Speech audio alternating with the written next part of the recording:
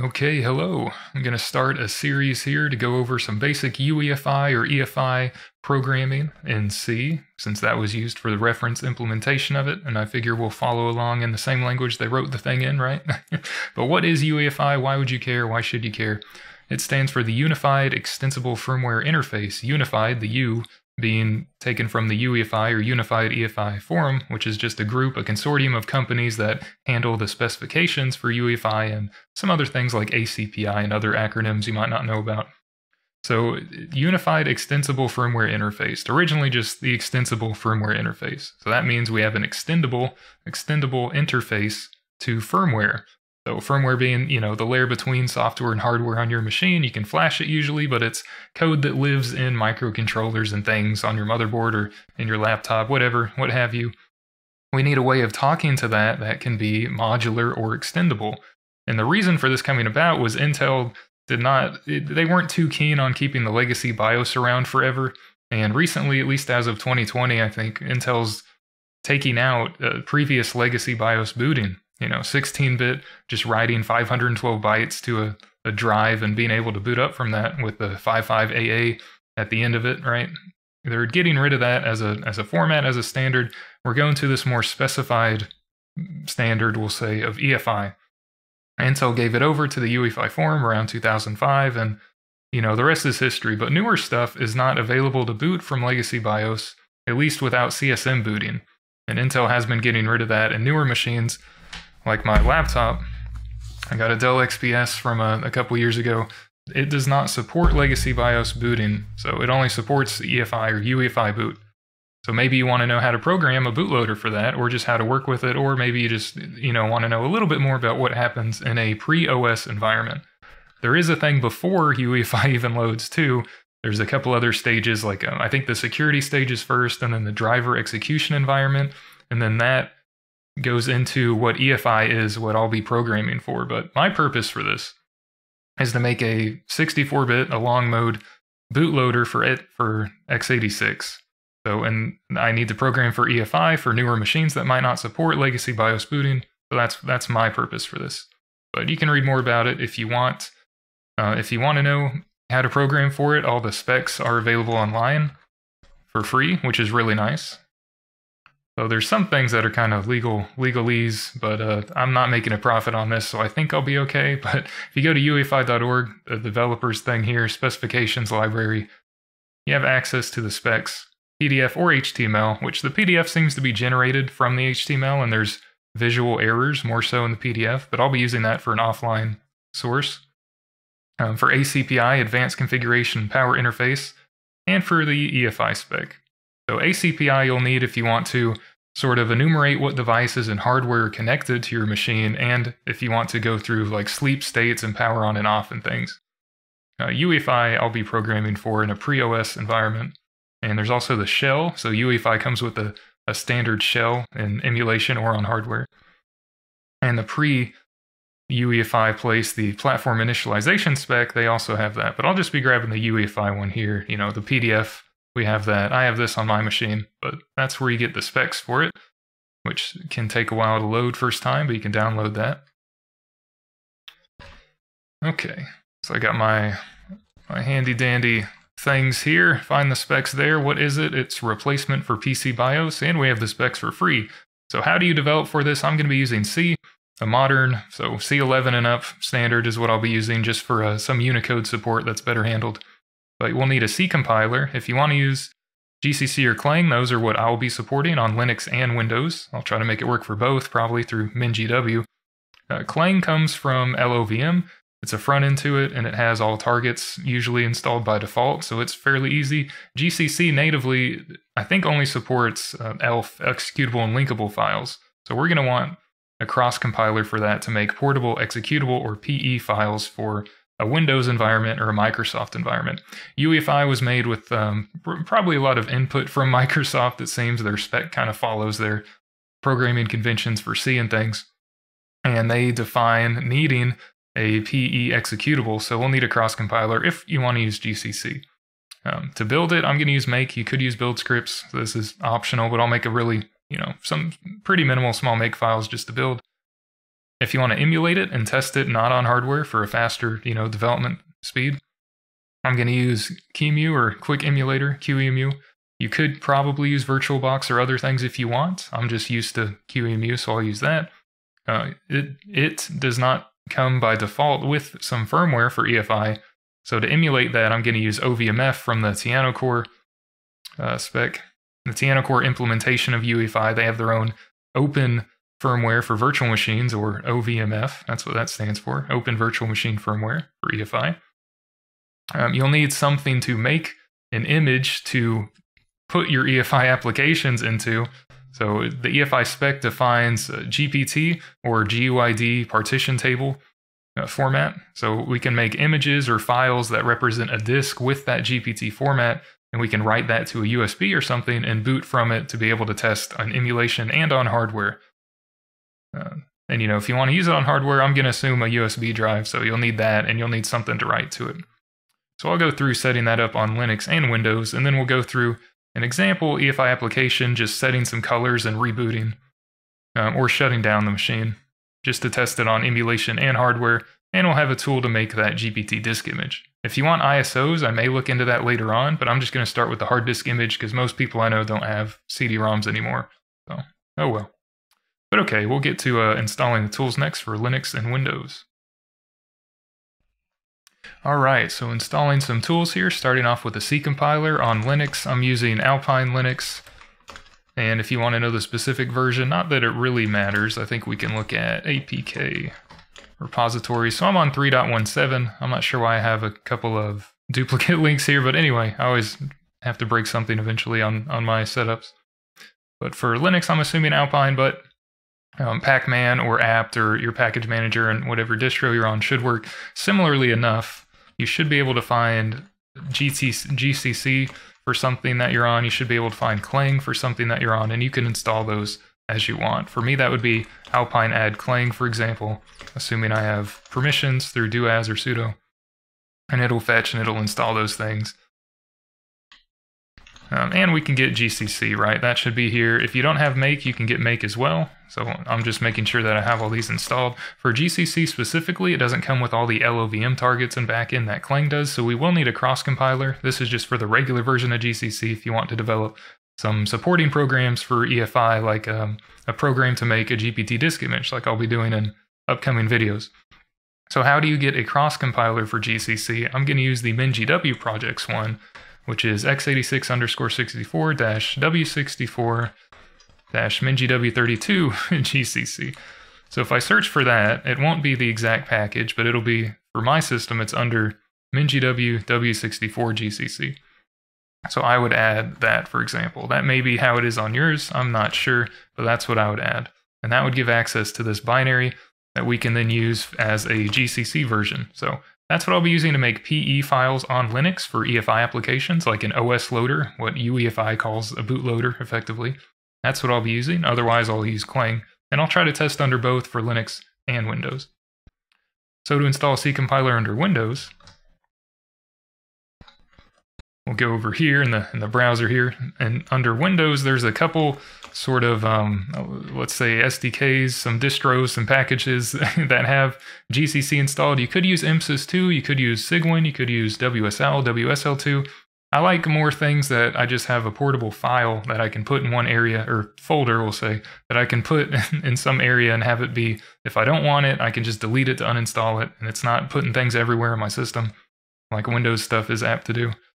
But Newen.net, this guy's stuff, I think he works for Microsoft. I had a good friend tell me about this a while back. It comes with, he has his own distro that comes with GCC, MinGW, 7-zip, make, and that's all what I'm going to be using. Some versions of SDL and other things.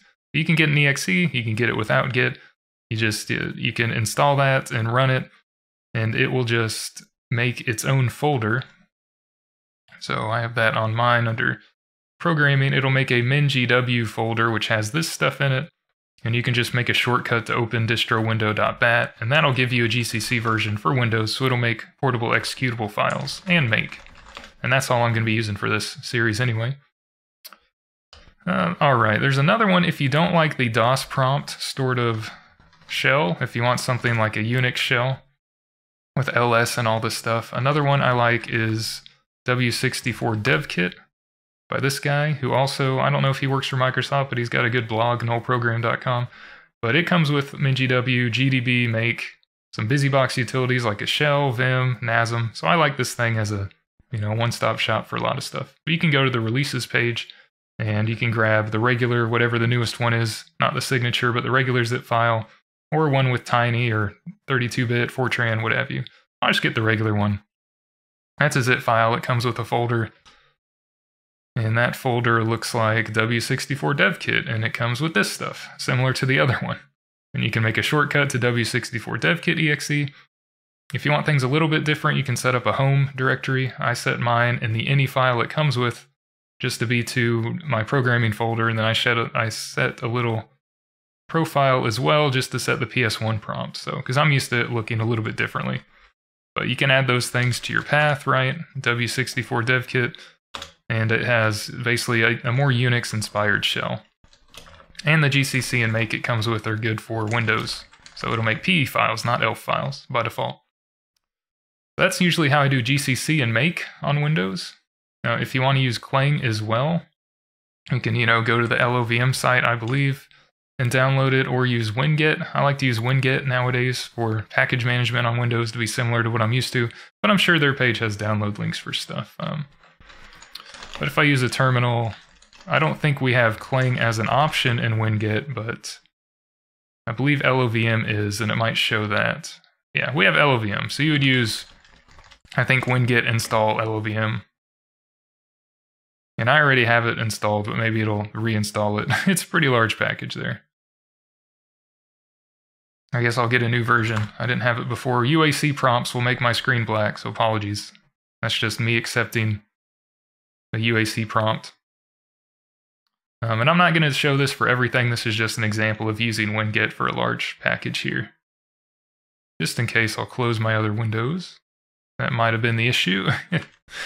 If you want to know at least where LOVM is, or if you want a package that's installed, I think it's winget list or it's show. One of these has info. Show will have that there. But assuming it's installed, you'd use Clang.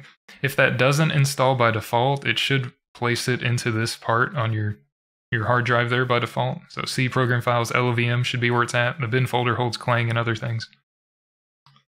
But that's for a C compiler on Windows, not for make. So what else did I have to go through? Next we have QEMU. I'll try to go over and install that.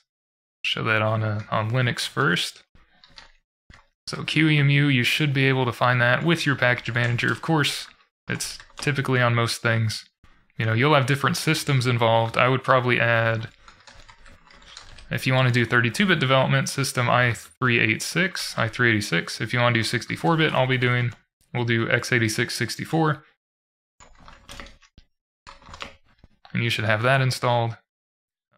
Sometimes the UI and other things are different. They're separate for them. So let's see, I'll search for QEMU. Inside of my package file here. So the packages I have installed specifically are a base QEMU. I have documents for that. I have ALSA audio. So you might have different audio for Pulse or Pipewire or something. You have the systems, and my UI, I'm using the GTK UI simply because it provides a window with zoom capabilities, makes it easier. But SDL is generally, I like SDL for cross-plat. But that's what I'm using. Those are my packages on my system. You might have just a QEMU package that includes everything by default. I don't know, but Alpine kind of separates them out. But that's on there. If you want it separately from the internet or you're on Windows, because I don't think winget has QEMU. It might actually. You might want to install through QEMU. I need to do search, not just the thing there. So we have QEMU here. So where do they get that from? They get it from this site. So this looks like a weird link, but this does have the right download for that. So you could install it probably to your C drive or whatever through there. Otherwise, if you want to find it online, qemu.org. And we'd go to download page, you'd go to your system, download the source. If I'm on Windows, I'd go to Windows, get the 64-bit installer, and install it through there, or through Pacman or MSys2. That's where you'd get that. If you want to test that out on Windows or Linux, it would be similar. You just run the system with other flags like an OVMF BIOS or whatever. But if we just run the base thing, it'll give us a window. By default, I have a GTK window, which doesn't have stuff installed, but I like GTK because I have zoom.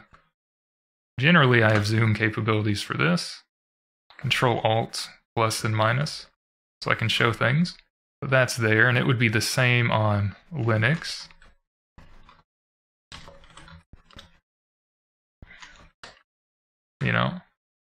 Just showing it's the same here. Exit with Control-Alt-Q.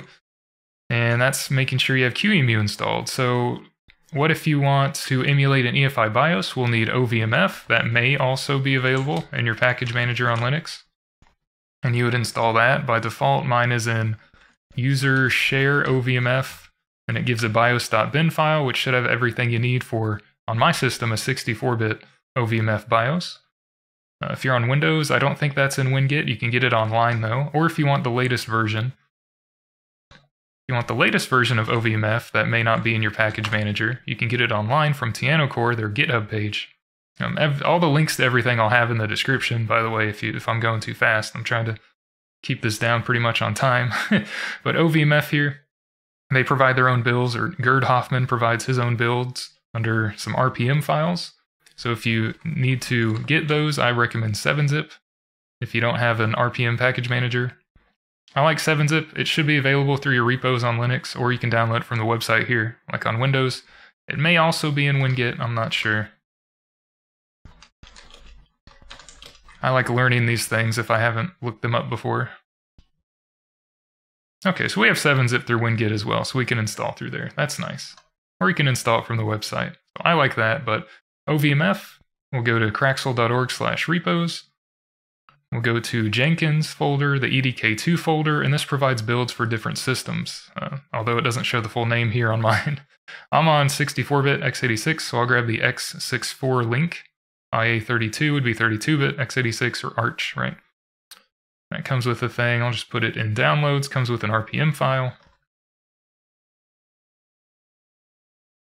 So I'll go to 7-zip, and we can either extract it or open it if you want to see what's in there. It has a CPIO file and a user folder, share. We'll go under QEMU firmware. We have different things for JSON files, but I'm not going to do that. We'll go under EDK2 Git, OVMF-x64, and we'll have some FD files here. So FD, I guess, means file descriptor in this case, but these are just pure binary files, and if we want a BIOS that works, we'll just grab one of these. I'll grab the pure EFI-FD, probably open it outside or copy it outside. The CSM is compatibility support module for legacy BIOS booting, and we also have separate code and vars versions if you want to specify that. But I'll just grab one with both code and vars for only EFI, so I'll grab the pure EFI-FD. So let's say I open it outside. I don't know if I can extract it from here, like cut it. We'll see if copying works. I don't remember. I should know these things. I can't cut and paste. Okay, well that shows what's in there. All right, that shows what's in there. So what I can do instead is just extract it here. Get the CPIO file. I'll extract that here. And I already have a user file from doing that before, so let me get rid of that. We'll just extract that here again to get the user file. I'll get rid of that stuff. We'll go through EDK2 Git, OVMF64. Let me grab the pure EFI. Copy that. You can put that somewhere, so let's say we have a programming folder for UEFI programming. All right, I'll just put that in here. And you can keep it the same or rename it. Since it's bios.bin on Linux, when I just get it from a repo, I'm just going to name this BIOS or BIOS64 to specify a 64-bit BIOS. And you would use that with QEMU. Let me just open that. Open this folder in here. I don't want to do the storage daemon. System x8664. You'd use that with QEMU as the -BIOS flag. You'd give it that file. By default, UEFI, the shell and everything, is going to try to do pixie boot over the net. So I'm just going to set net none so it doesn't give me that option. And this is just going to verify that we have EDK2 and the UEFI shell installed from this ovmef BIOS. And I want to be able to drag the window. So from this ovmef BIOS file that we got, the shell coming up here means that we have it installed all right. So you have the version, you'll have different things you can use here. We don't have a file system or anything, so that's not gonna matter to us by default. So that's just showing that. I'll do exit just to show that it has a, its own built-in BIOS as well. We'll just exit this window. Okay, so that's assuming ovmef is installed. You do the same thing on Linux here to test. So system x8664 will give a BIOS. Mine is under user share ovmef. So if you don't symlink or move that or copy that file, that's the default location, at least for mine. We'll set .NET none. -net none. We're not using .NET anyway, but yeah, that's all right. Grab that here, and this is just showing, I have this installed and we have the shell and everything. Okay, so I know that's working. That goes over QEMU and ovmef.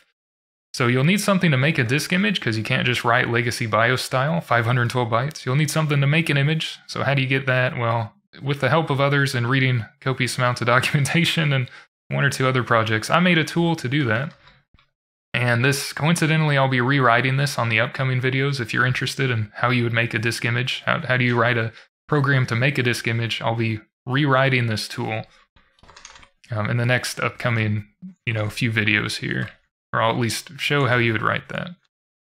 So I made this last year, again with the help of other people. And it is the uefi-GPT image creator. It just writes by default, if I can show this picture, it just writes by default a disk image, 256 meg with an EFI system partition and a basic data partition. And it's valid, and it boots up in QEMU and on hardware. So I made a little single file C program for that, and I'll be, again, rewriting this in the upcoming videos to have it on video so you can do your own as well if you're interested.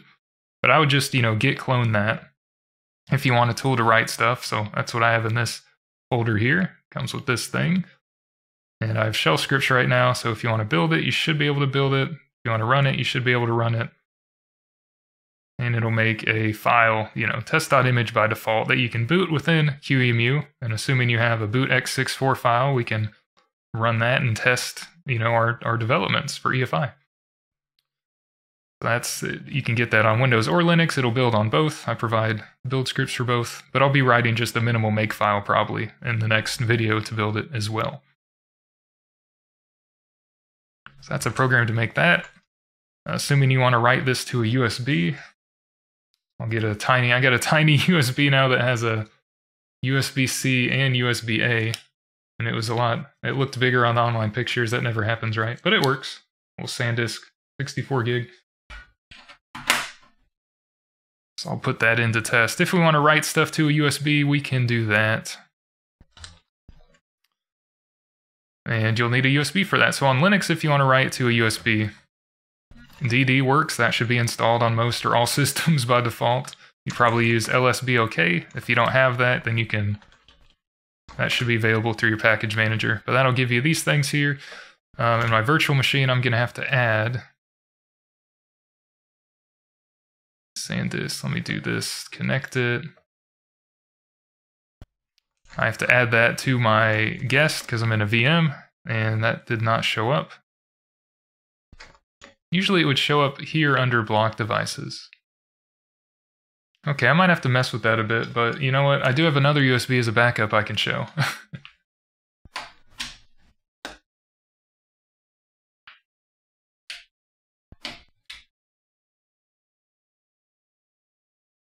We always got to break things on ye old Queso here. Alright, my SanDisk Cruiser I can connect. I'll just mark that there just to confirm it is connected. Alright, that one I do have. That shows up as SDV. That's what I was hoping for. I'll have to... This is a new USB, so I'll probably have to write stuff to it for it to show correctly under some situations. But anyway, it doesn't have any formatted stuff on it.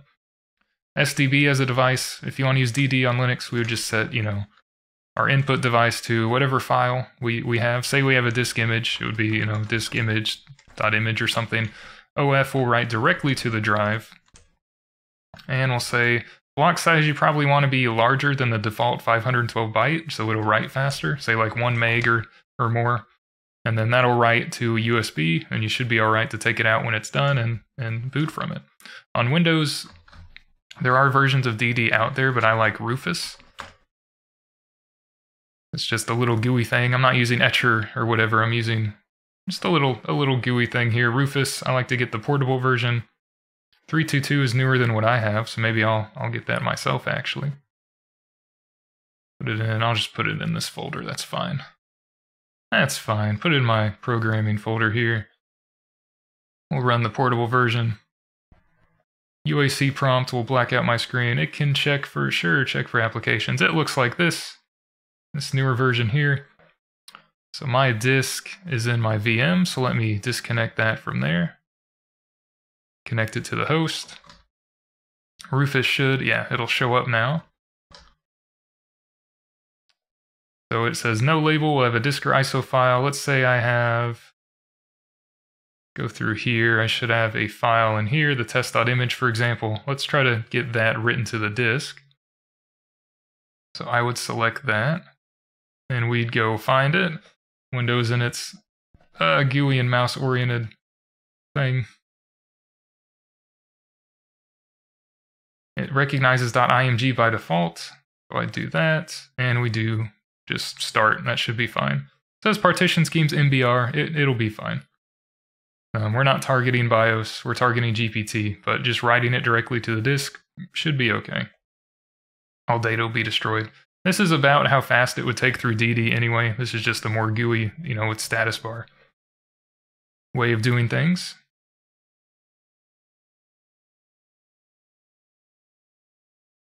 Okay, and when it's done, it'll be green and ready. Don't press start again, it'll write it again. You can do close and you'll be all right. So, okay, then you can yank that bad boy out of there and boot from it. That's all should be the tools we need to write everything.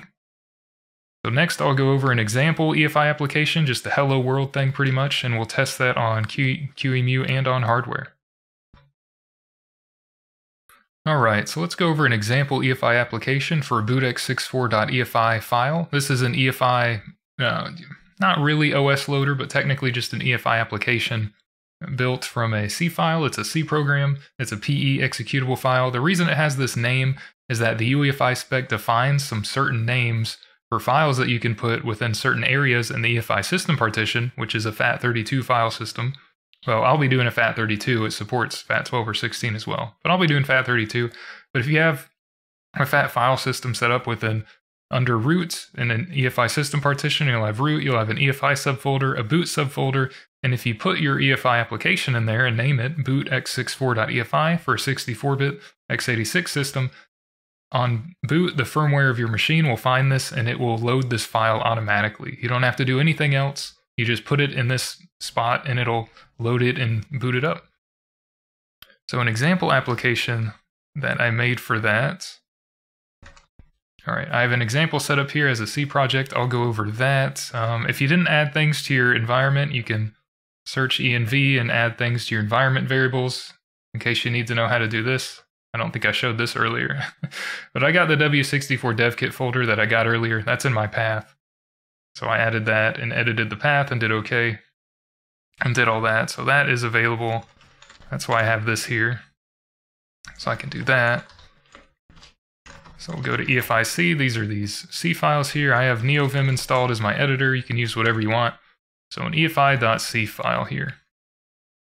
So everything that's going to be in when I later write EFI applications for a bootloader, this EFI.C and the EFI.H header, everything that's in here I took straight from the UEFI or other specifications. I don't have any third-party dependencies. I'm not using GNU EFI. I'm not using POSIX EFI. I wrote these headers myself, and I wrote all this stuff myself using just the specs and available things. So it's nice that you can program for this, from scratch, we'll say, on your own in C or another language. You can do this in assembly or another language, by the way. I just did C to follow the spec more, but everything that's in there is in here. So our application entry point, we're in a pre-OS environment. We'll be doing freestanding C development, and I'm not going to name it just main because there might be issues with that. So I named it EFI main, and we'll return a status and everything, but I'm not going to go really into this, but this is all available in the spec at certain points. I will go over this later, but this is just an overview of what an application might look like. In this case, a hello world one. This is just to prevent some compiler warnings for unused variables, but EFI sends you a system table pointer by default to your entry point of your EFI application. And from there, you can go and look up console input or output for text processing, taking an input from the user. You'll have boot and runtime services for things like resetting the system down here, or for, well, this is for console output. You'll have things in boot services for getting memory maps and setting the graphics mode and everything later through GOP, that kind of thing. This is just console input and output and a reset.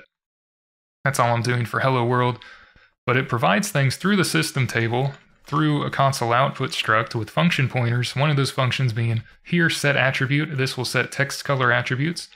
And this EFI text adder, this is a macro defined in the UEFI spec, which will just set a yellow foreground and green background color.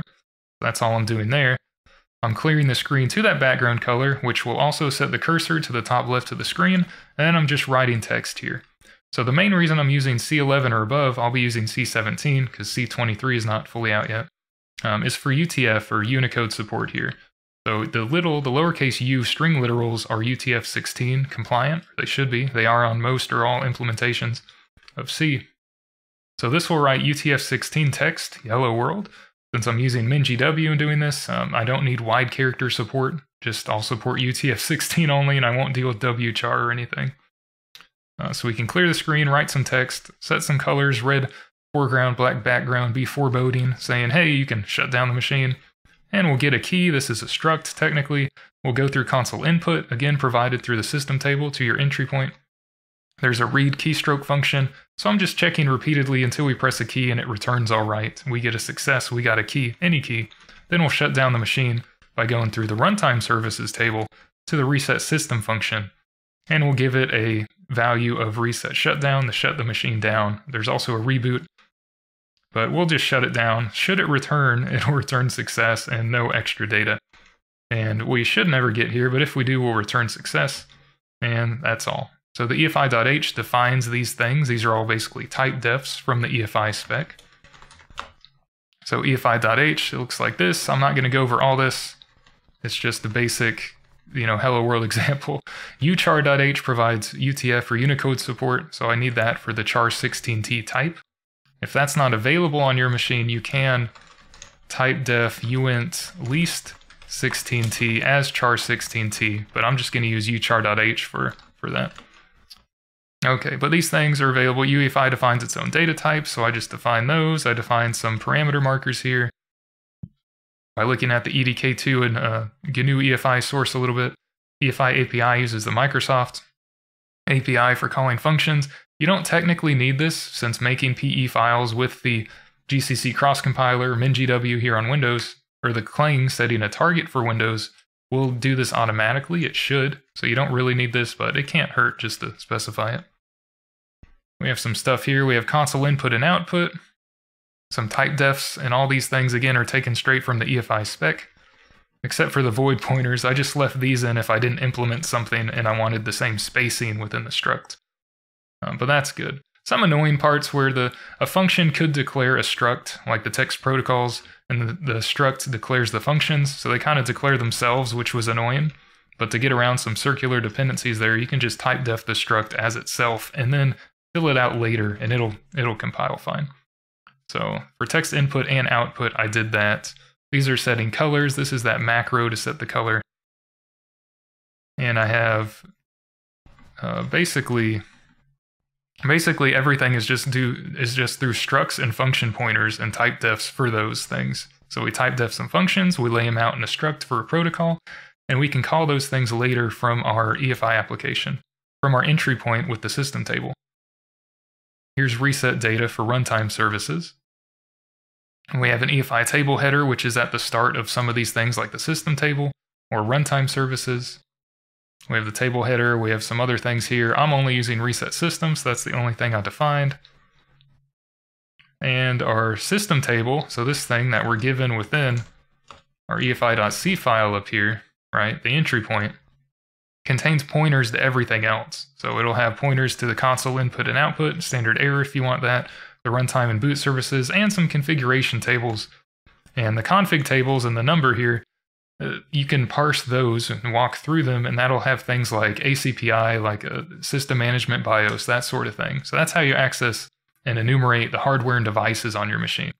But the nice thing about this is that really everything you ever need is provided by firmware, if they follow the spec, through this system table pointer. You can access everything from there.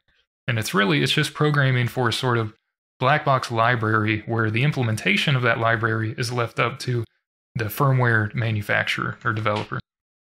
So we have an open interface to talk to the firmware, but however the firmware is implemented, we don't care. So it's kind of nice that it's just sort of programming for a library with function calls, and it's pretty easy to program for. I like it a lot. It's standardized. It's not limited to 16-bit. It's not the legacy BIOS. It's pretty nice. So how do you build this thing? I do have a makefile. I didn't make any changes. I don't really care. Just do that.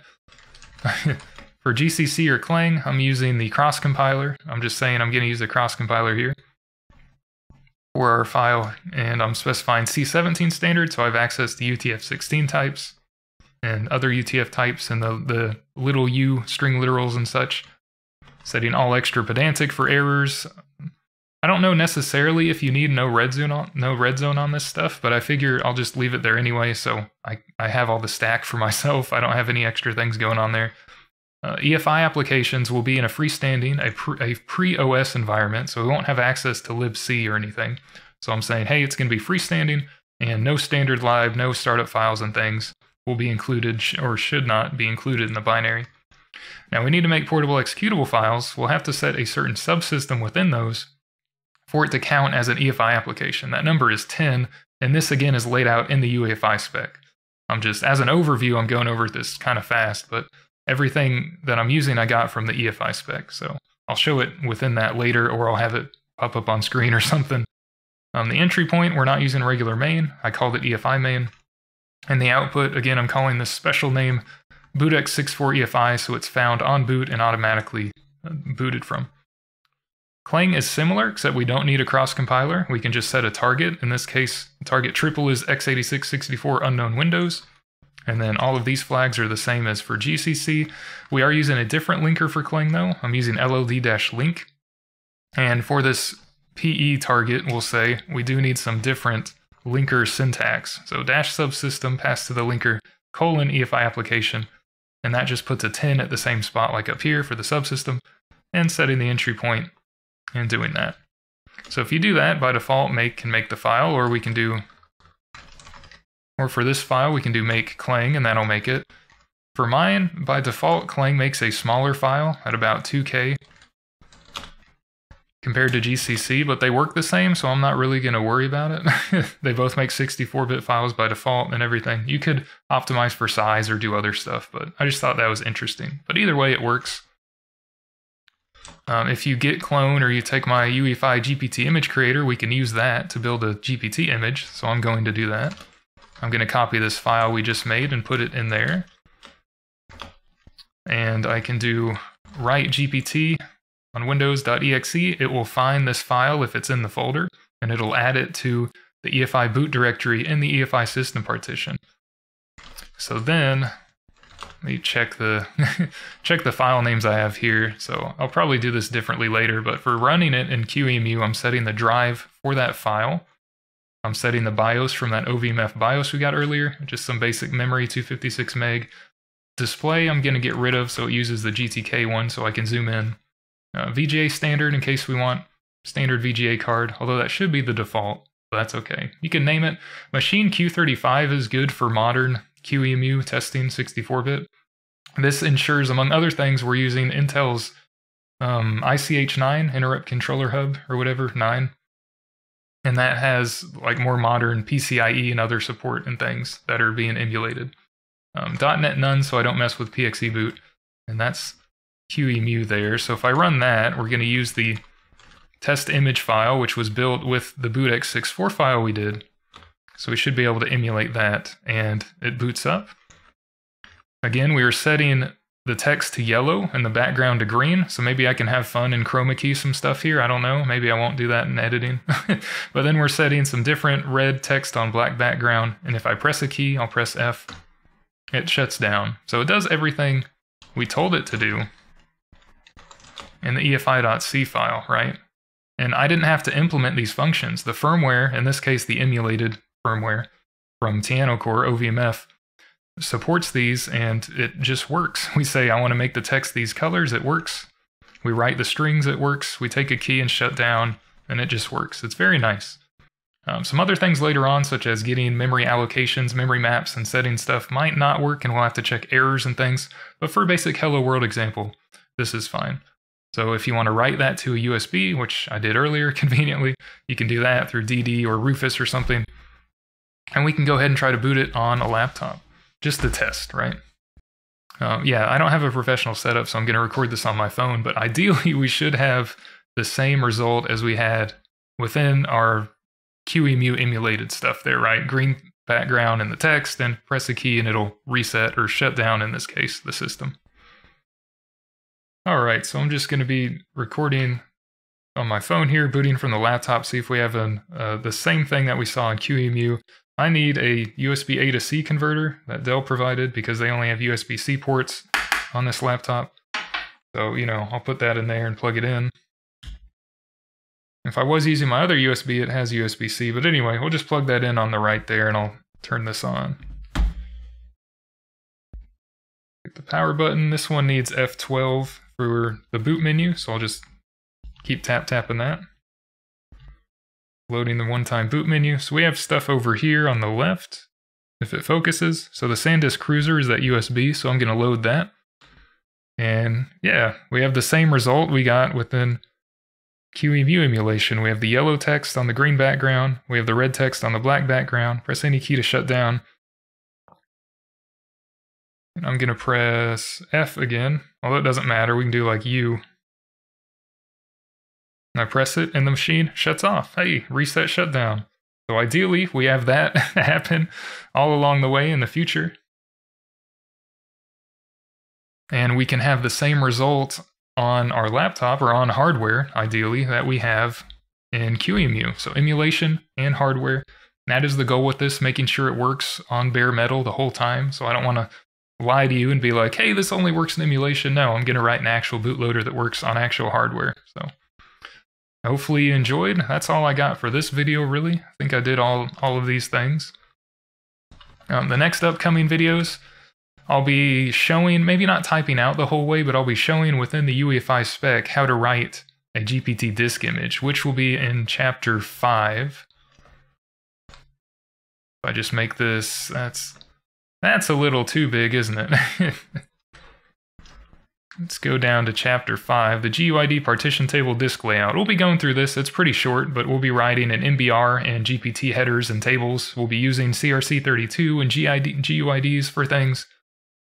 And after that, to write the actual disk partitions as part of this disk image tool that I'll be rewriting.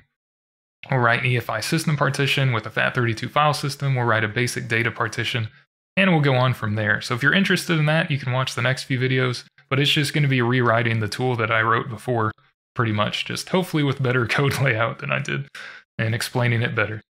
After those videos, I'll be writing the EFI OS loader application, which is going to be for a bootloader, and we'll start off with probably this Hello World example again, just for strings and things, typing it up from the UEFI spec itself, and we'll go on to setting a graphics mode through the GOP, getting memory allocation and memory map set up, or at least know what's out there on our system. Maybe parsing the ACPI or SMBIOS tables through the config tables, through the system table, and the EFI entry point from that system table pointer, just to see what devices are on our system, and you know, we'll go from there. We'll write the OS loader. Ideally, this would replace, the OS loader will replace my 32-bit bootloader setup in assembly in C for a 64-bit version of macOS or other stuff. But I just want to show you how to make, some simple UEFI programming things to start off with. Hope you enjoyed. Hope this makes sense. If you want to see the disk writing stuff, that'll be upcoming on the next videos. I'll see you then, or I might not. Either way, that's fine. Appreciate you all. Thanks for watching. I'll see you then, and cheers.